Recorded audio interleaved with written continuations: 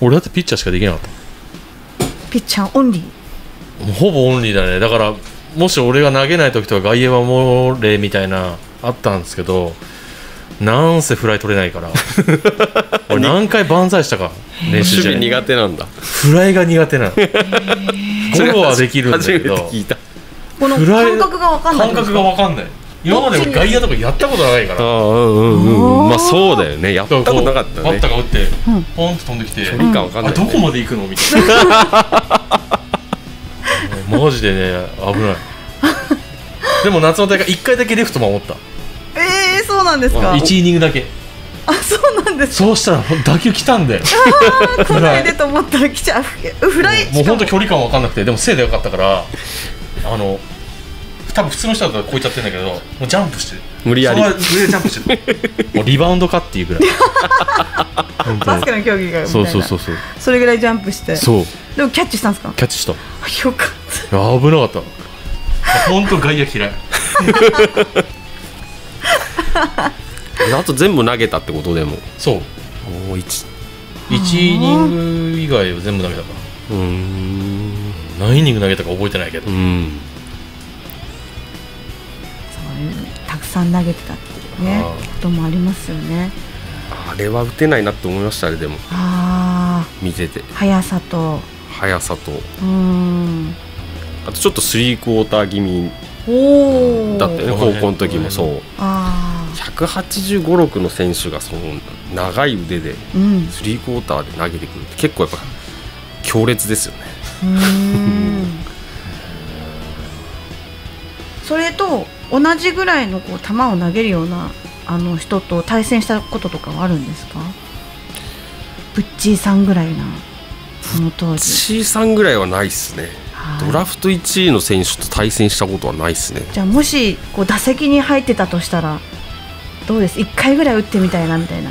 そうですね。その立ってみたい気持ちはずっとありますよね。どういう体感なのかっていう。自分も思ったことある。自分の球自分で打席立って見てみたいなってことは思ったことある。どんな球筋なのかとか。叶うもんならやってみたいかなっていうね。自分と戦ってみたかった。木村とは戦ったから。木村も球速くて、もう僕もバッターで向こうもバッターでいろいろ対戦したんですけど、僕がバッターの時に一応バットに当てたんですよ。めちゃくちゃ球重くて、球速いし球重くて、こう当たった感じがそう。あいつはすげえ真上からこういう感じで、もうなんか鉄球打ってるみたいな。そんなに重く感じるんですか。超手痛かった。しびれちゃうよね。で当時君はまっすぐも速いし、スライダーがすごかった。すごかったね。そう。スライダーがすごくてマジ消えた。目線からいきなり消えるって感じだった。消える魔球って本当にあるんだ。確かに。これでどうやって1点取んだろうと思いながら、戦いながら。そんなにスライダーって分かってても打てないって感じだった。そういうことなんですね。分からないんじゃなくて分かってても打てないっていう方なんですね。じゃあそしたら打者は打者ですごいことですよね。それを打っていくプロ野球選手でもね。プロ野球選手だからすごいっすよ。すごいと思います。それをさらに右だ左だってこう打ち分けていったりするわけですからね。それこそ同世代でいうと坂本バッターとして考えたらプロ野球選手の球はすげえです。木村と当時春日部共栄の大竹ってやつと、あと浦学の赤坂ってやつ、もう3人対戦してるんですよ。やっぱすごい速さとやっぱ質っていうかね、こう見えてても振ってもやっぱ打てなかったりとか、何か違うんだよね。何かが違うんだ。そう。なんだろう。球威だったり、キレだったり、スピードももちろんなんですけど。単純なんですけどね。人間が投げてるんですけどね。機械じゃなくて。なんでそんなに違うんでしょうね。違うんですよ。ねえ。重心っていうか。球のその威力をこう発揮できるポーズピッチング、なんですかね。まあピッチャーもいろいろいますけど、みんな違いますからね。ねえ。すげえ真面目な話してるよね。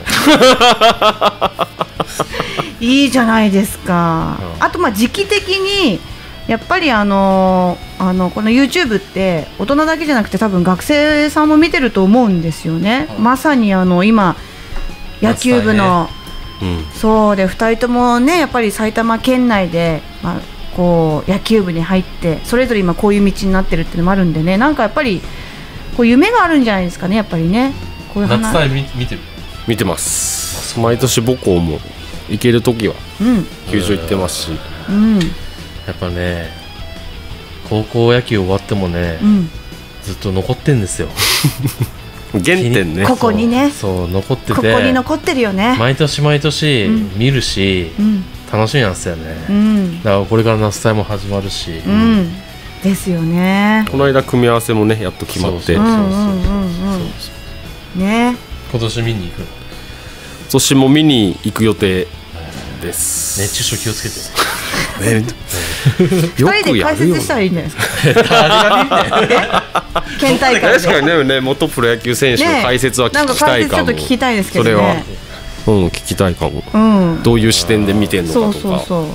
まああるっちゃあるかもしれないね。このテータマで準決決勝とかって解説入ってるもんね。それまでは大体学校の関係者の人が解説に。あ、そうですね。確かにそれ聞いてみたい。やってみたい。聞きたいですよ。テータマさんお願いします。お願いします。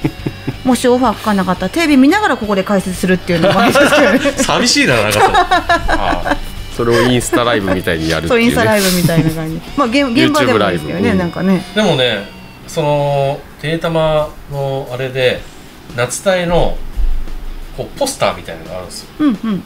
俺乗ったことある。へえ。夏応援してますみたいな。おお。そう。さすが。スターだから。ね。埼玉の。スターですな。始まってそうだ。でも教え子いっぱいいるから大変じゃないですか。応援するとこいっぱいあって。確かに。川越東もいるし。そうなんですよ。この卒業生。いっぱいいるんで。川越東も行ってる。上尾高校。上尾はいっぱいいる。ああ、ここから近いですしね。鷲宮はどうなんですか？鷲宮誰もいない。誰もいないんだ。やっぱここは上尾じゃん。鷲宮はもう茎なんだけど、やっぱちょっと遠いよね。そうです。まあ確かに中学生が来るには遠いからね。そう、ちょっとまあ母校今もうちょっと低迷してるから。そうね、やっぱりね、ちょっと母校ももう少し。その時の僕の恩師は今上尾なんで。おお。結構もう今公立ではもう上尾が人気。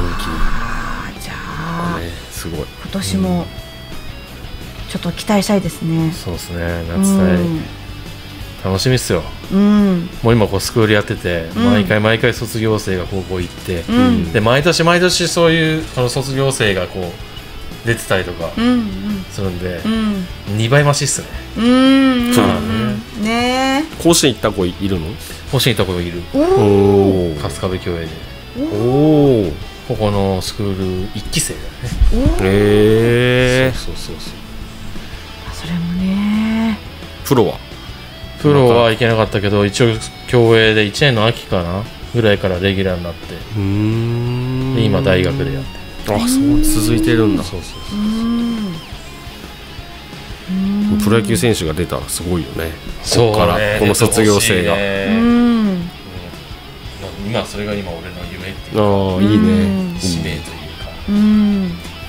今の俺の目標は俺の恩師である上尾高校が甲子園に行くことと、スクールからプロ野球選手が今の夢であるから。めっちゃ素敵。それはそんなに遠くないんじゃないですか？そうですね。頑張ってほしいです。だってね、元プロ野球選手が教えてるってことでしょ。で、やっぱり福光さんも元プロ野球選手から教わって、そうですね。っていうのでもうこうやって。でも基本的に僕はあんま教えないんですよ、スクールで。さっき言ってたように、やっぱりこう自主性というか、やっぱ自分で考えて練習に打ち込まないと、やっぱ身になりにくいし、成長はしにくい。ただこれやれ、この練習やるぞっつって、それでもうまくなるんですけど、もっとさらに効率よくって考えたら、やっぱそれ考えさせてやることによってやっぱりね、考え方も変わってくるし、っていうスクールなんですよ。だから本当川越東さんと愛さん、当時の監督愛さんの指導方法に似ているところはある。似ちゃうのと。ちょっと今年の夏も、楽しみですね。もう皆さんみんなで応援していきましょうね。ということで今回はこの辺でお時間でございます。このキング TV 皆さん YouTube チャンネルよろしくお願いします。そしていいねもいっぱい押してくださいね。いいね、いいね、いいね、いいね、いいね、いいね、いいね、よろしくお願いいたします。ということでゲスト福光亮さんでした。ありがとうございました。ありがとうございました。ありがとうございます。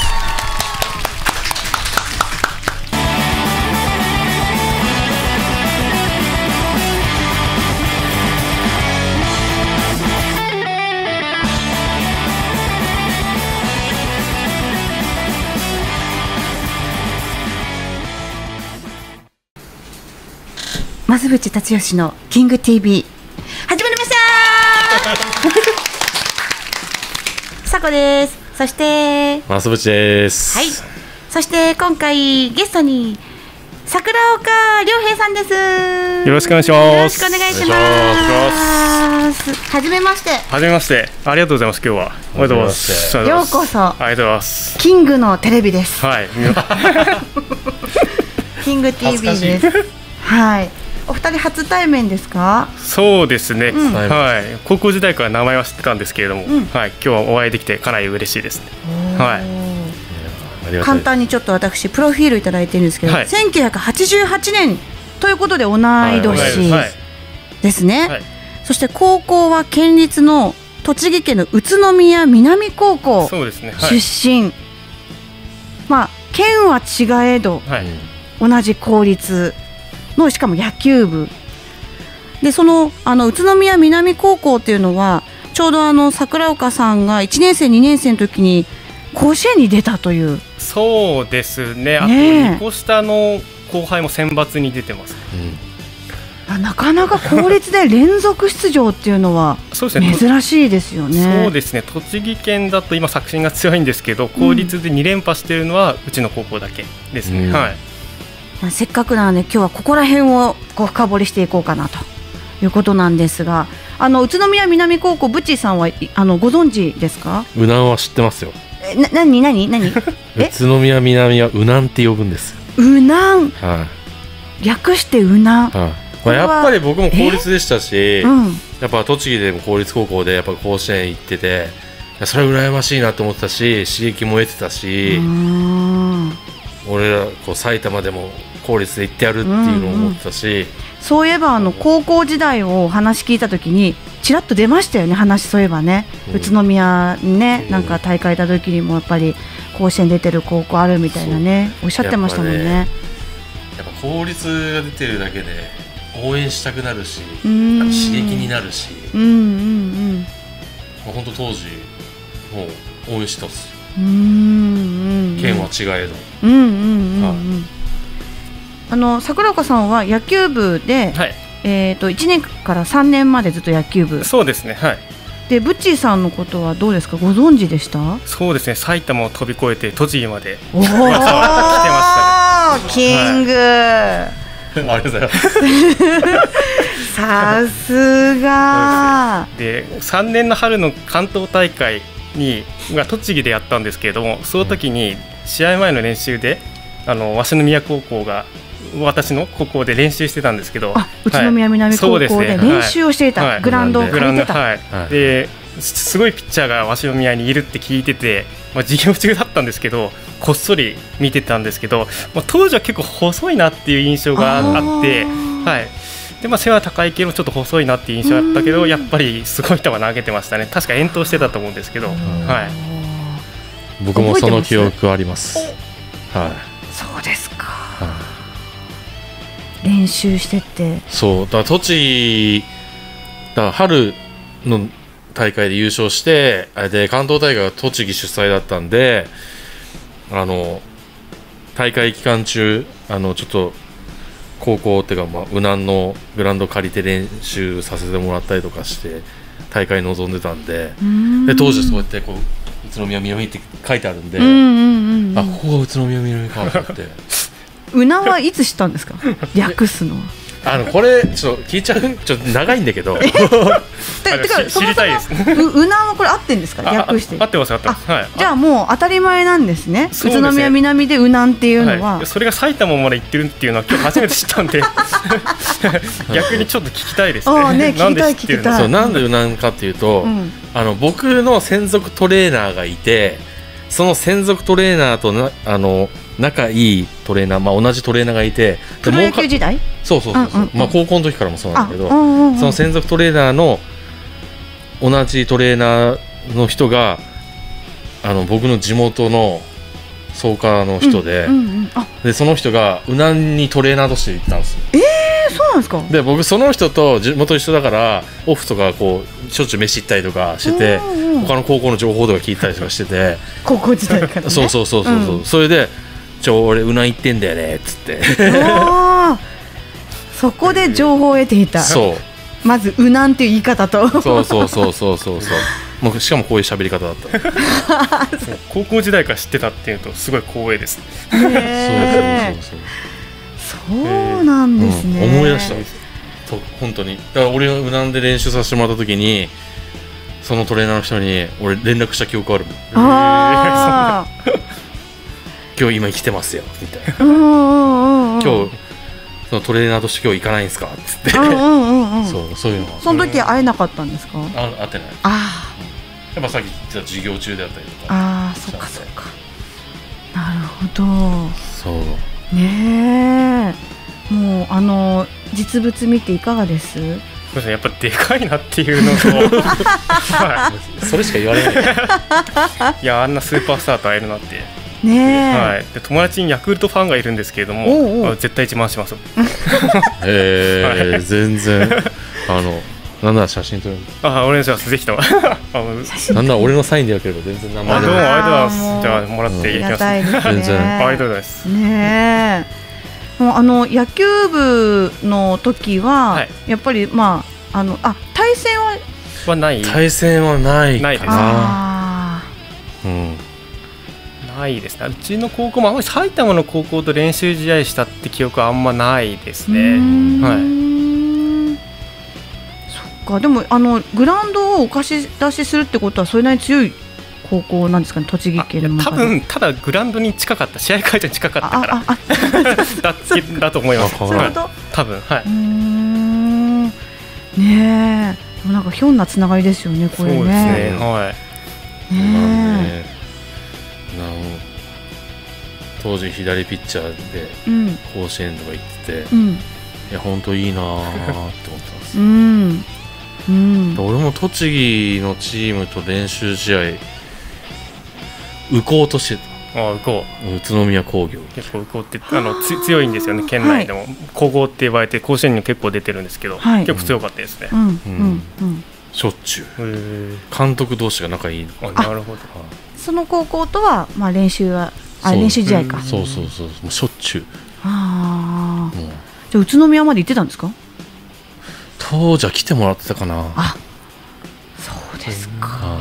いや、鷲宮のグラウンドってもう専用グラウンドで結構良かったんですよ。野球がねできる環境としては。宇高のグラウンドが当時すごい狭かったんですよ。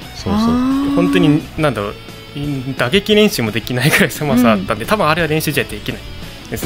なるほどね。でも今ね、今すごい今すごい私立並みのグラウンドらしい。すごいです本当に。そうですか。そう田んぼ埋めて作っちゃってます。すごいです今。宇都宮俺のおじいちゃんの出身地だ。初めて知った。だって栃木ってさ増渕多いんですよ。増渕多いんですよ。そうなんですか。増渕多くて多いですね。増渕多いんですよ。多いんだよ。親戚俺も知らない遠い親戚結構栃木だ。増渕多いですね。そうその宇都宮界隈ですか。宇都宮界隈も多いですね。はい。そうなんですね。うちのじいちゃんも栃木出身で野球やってたんですよ、作新で。そう。作新で？そう。お。強豪校じゃないですか。ね。じゃあやっぱそれ血引いてるんですね。引いてんのかね。なんならだってさ、大島優子とかさ、栃木出身。栃木出身。あれも同い年に。同い年でしょ。で、なんなら大島優子の学校の担任の先生、増渕って言ってたらしい。増渕っていう人らしい。何情報？なんか情報得たんですよ。何情報？なるほど。栃木がこれね、アイドル。そうだよね。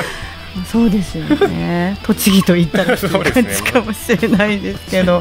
俺は本当多分栃木だったんだね。栃木にいてね、このピッチャーやられたらちょっと困りますけどね。うちに来てくれたらよかったですけどね。ねえ。3年間で学校自体宇都宮南としてはどうなんですか、学校の成績というか。野球の成績ですか。夏だけでいうと1年の夏が優勝、県大会優勝で2年の夏も県大会優勝で、私たちの時は4回戦負けですね。